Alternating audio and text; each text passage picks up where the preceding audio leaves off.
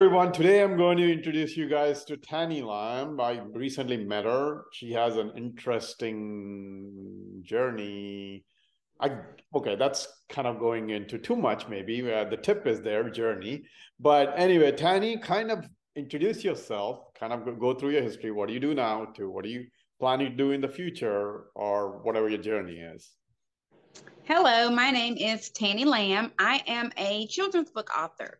I have actually written two books. I love to travel, and that is what inspired me to write my children's books. So, my first book is about the U.S. Virgin Islands, and my second book is about one of my favorite regions in the world, the Mediterranean. Gotcha. And sorry, so I love to travel. I've Got been to over I've been to over 45 countries, over 35 states, and I'm just trying to put that love of traveling into the next generation. So I'm trying to make the children enjoy it a little bit. enjoy then share your journeys and share the culture, I assume. But you also have another profession, so I don't know if you want to share it or not. Oh yeah, I have a hair salon too. So I make women beautiful. So that's also my another passion of mine. Awesome. All right. So in the future, obviously, okay, let's get into that. So, obviously your passion now is traveling and kind of educating kids or sharing your passion with the kids. Is that going to be where you're going to focus or go full time eventually, or are you going to do all three kind of? Or, what's your journey going forward, I guess? I mean, of course, in a dream world, I could just retire as like a famous author and travel the world. I think that would be like awesome. But I do enjoy travel, and I actually do enjoy writing. I enjoy the art of storytelling. Taking my own adventures and turning it into another story. It's actually it's enjoyable for me.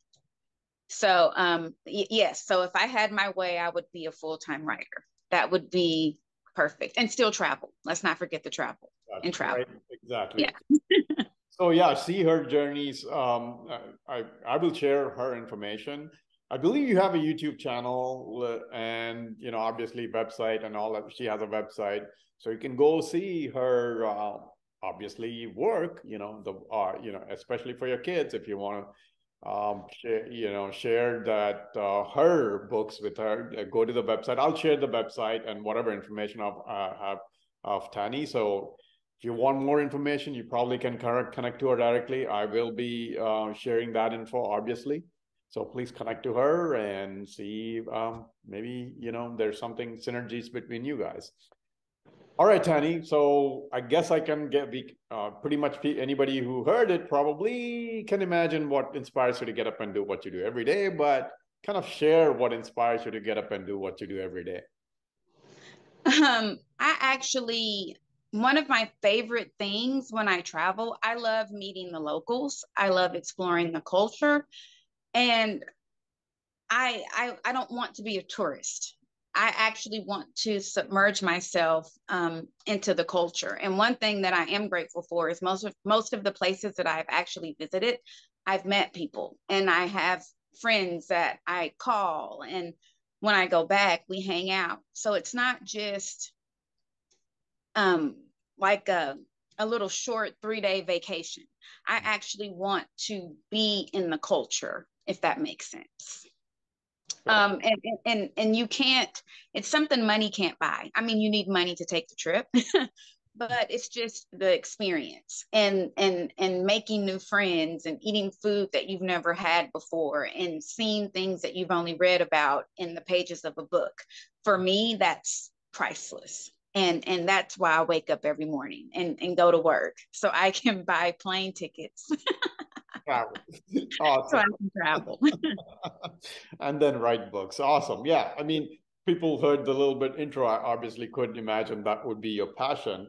All right. Perfect. Since your travels and all the journeys and doing your own business and writing books, obviously, you probably have some tips and tricks to share. What would be the one tip you would share, personal or professional, that can help others, that has helped you?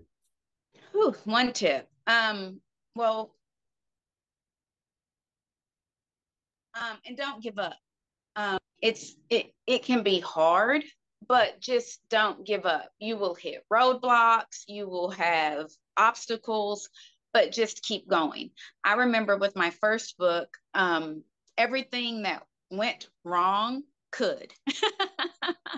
um, the cover was wrong, the print was wrong, the binding was wrong, but I just kept redoing it until I got it right. I remember it took a few people, but I finally got it to the cover that I wanted.